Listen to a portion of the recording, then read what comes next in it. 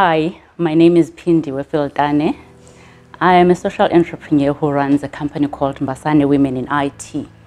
This is a company that focuses on upskilling unemployed IT graduates. I've been in IT for the past 25 years, so I have been there. I understand the struggles. I understand that when you finish your degree, you don't have it all. And having worked in the corporate environment, I realized that there is a gap that needs to be bridged between what you get from varsity and what the industry is looking for. So what we do is we look at what the industry is looking for. We have an end game in mind where we look at the client and see what they're looking for and then upskill the graduates. The idea is for them to be employable in the end or start their own businesses. And because of that part of businesses, it's also linked to startups. And then we get to work for companies that are looking to upskill their small businesses. That is where we do skills development for small businesses that are startups and just give them with the basic skills. My achievements in business is seeing the end result, the impact of what we do. When that graduate gets into the corporate environment and they perform well and the clients are saying, thank you, that for me is a sense of achievement because we know that what we have done, we have achieved. And we've given the companies what they're looking for.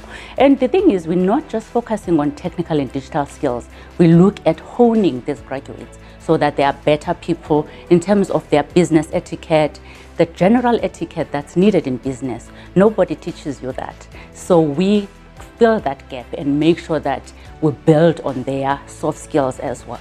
I've been in IT for so many years. I never aspired to be a programmer when I started working. But when I started working, that was the job that I got. And I spent 7.5 years behind the laptop. And for me, that was like, wow, this is not what I ever imagined for myself.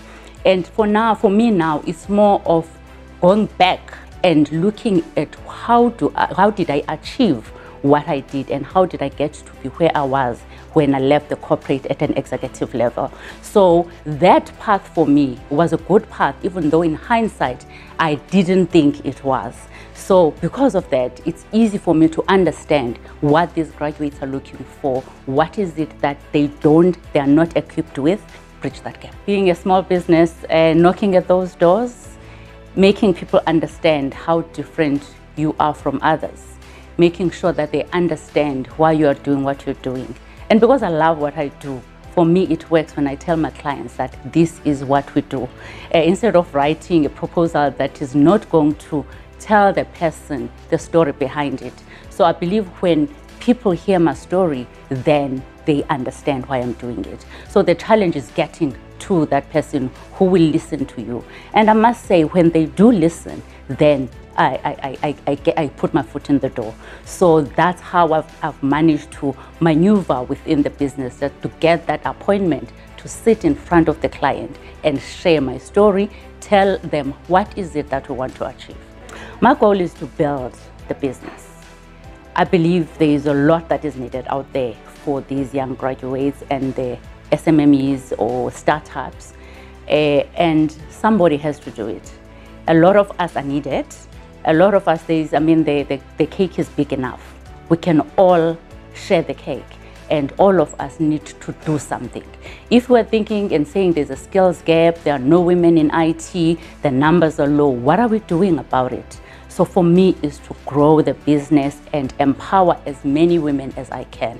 So that is why it's all about women in IT.